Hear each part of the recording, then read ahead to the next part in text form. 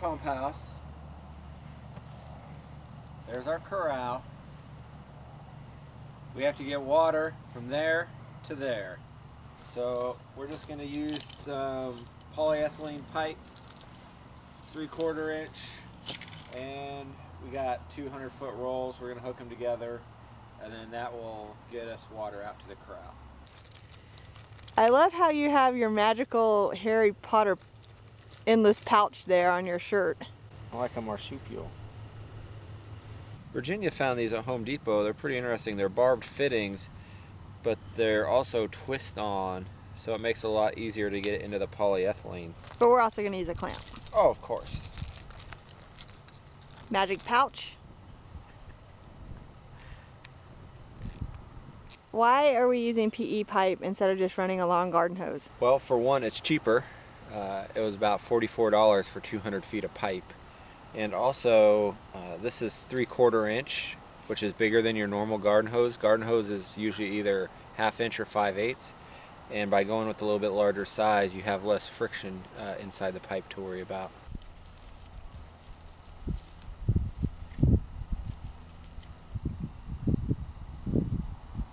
Another benefit to PE pipe is that it's drinking water safe, whereas not all garden hoses are.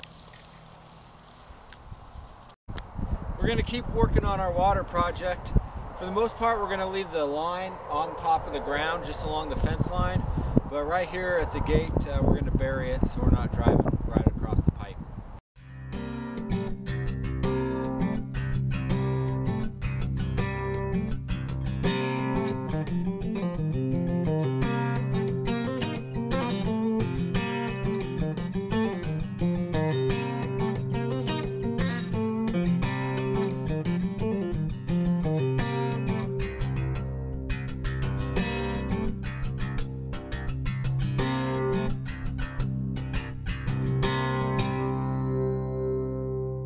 For our stock tank in our corral, I'm trying out a Hudson float valve. I've never used any sort of float valves before, but from what I've heard, these are pretty rugged and they're reliable. And they also work at low water pressure, so if you have any sort of gravity fed system, they work well for that too. So I got our Hudson float valve, and I've bought some parts and pieces so we can connect it up, and we'll give it a try.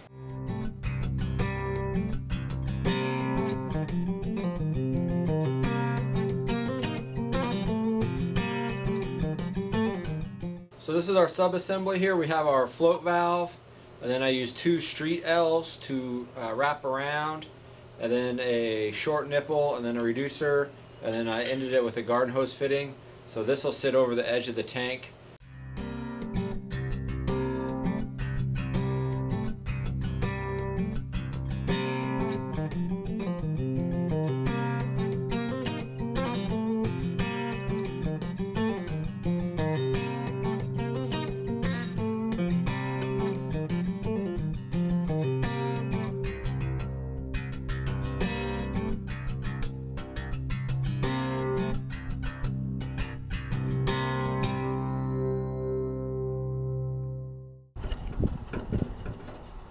At the end of our poly pipe, we have a male garden hose thread attachment to a splitter, so we can also hook up a second garden hose. And then we have one garden hose. It's very short. It's a drinking water safe hose. It just goes down and attaches to our float valve. All right, moment of truth. We're going to go ahead and pressurize our water system to our corral. All the valves along the way are closed, so we can check for leaks as we go. Energizing the poly pipe.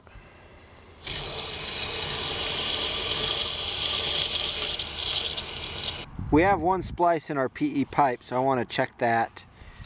And so far it seems good.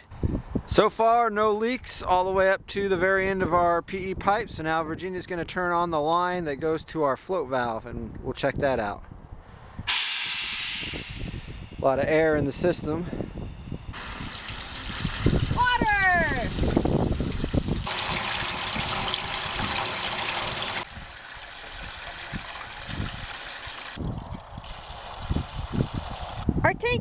quite level, but luckily for us, the float valve shut off right when it got up to the lip of the tank. We will go ahead and level the tank before we get our calves, but this is a successful test of our watering system.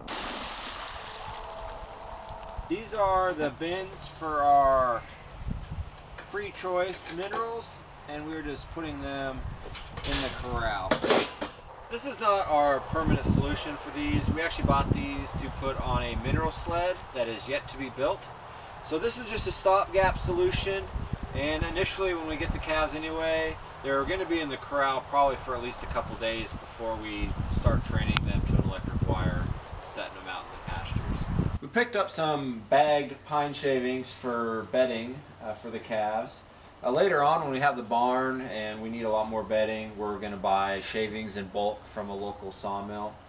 But for bedding for organic animals, it either has to be a certified organic straw or hay. Basically anything that they could eat has to be certified organic. But wood shavings are fine. We're getting ready to get our calves, and we need to think about how we're going to feed them. We have grass in our pasture, and we have some hay that we harvested last year that we held on to. But we also have to think about minerals, supplements, and maybe some additional protein. One of the nutrients we're going to feed our cows is kelp. Some key things that kelp is known to help with are it reduces pink eye, internal and exterior parasites, and it's also known to just make the cow look a lot healthier, like a really good coat. Another item that we are going to offer to our cows are humates. Humates are a solid form of humic acid, and some of the things it does is it can increase feed efficiency, it can also increase immunity by binding toxins, and it can increase the quality of the milk and help manure smell less. Redmond Salt Selenium 90. Redmond salt is a natural occurring salt, and then this one has extra minerals added, specifically selenium, because we're deficient in selenium in our area, and it's known to help reduce somatic cell count, increase reproduction, and also increase the components in the milk. We're going to have them separately available, and that will allow us to see what it is that they are choosing to eat. We've heard from various farmers that the cows will choose different things during different seasons depending on what they feel they need, and we will be interested to see if that's also the case on our farm. For various reasons, we have decided to be a forage-based dairy. So we're not going to feed any grains to our cows. But one thing we have to make sure of is that they maintain good body condition and also get enough protein. Since we have a lot of grass in our pasture and not as many legumes, we have purchased some additional protein through alfalfa pellets, and that's great because it will give them the extra protein, and it will also give us more nutrients that we're importing to our farm. In the summer, we plan to buy some alfalfa hay, and we are also trying to increase legumes in our own pastures through reseeding. In preparation for the calves, another thing we need is a feeder for hay. I'm going to start with a pallet as a base. One of the reasons we want to build a feeder for hay is to keep the hay off the ground, and a feeder is just a more efficient way, it's less wasteful. And then also, especially in a corral where they're contained for a lot of the time, we don't want them eating off the ground because we don't want them to be picking up any parasites or anything like that. I got my coffee, I'm ready to work. I'm just filling in the gaps with other boards so the hay doesn't fall through. We have this leftover 2x10 from the house project. It's all checked and it just was pretty gnarly, so that's why we didn't use it on the house. But it'll work perfect for this. We're basically going to create a box the height of a 2x10, and that'll hold the hay.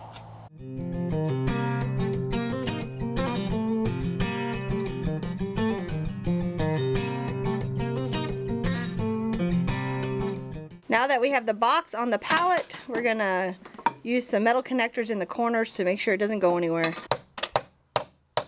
Luckily, we're able to use some of our old scrap lumber to build this feeder. This is the pallet our roofing metal came on.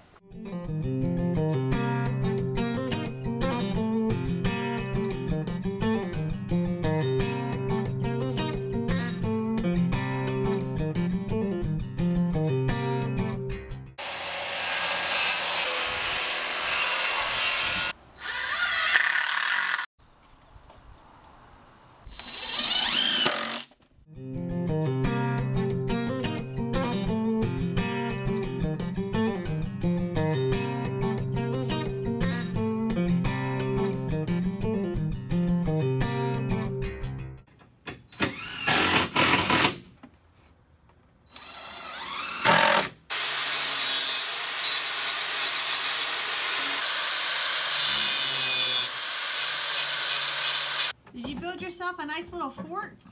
Something like that. This is the feeder we came up with. Built it out of scrap lumber in a couple hours on a Sunday morning. It has 4 spots. We're getting 4 calves. We did not put a top bar on here just because as they grow, hopefully we get a little bit more use out of this. Either it'll work or they'll wreck it, because cows are hard on stuff, so we'll find out.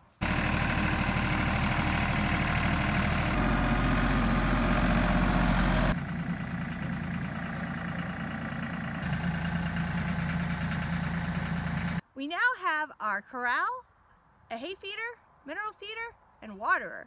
We think we're ready for our cows. You'll have to stay tuned for our next video to see if we are. Stay tuned on the Tomarosa and see how it goes. And if you haven't, please subscribe so you can follow along with us.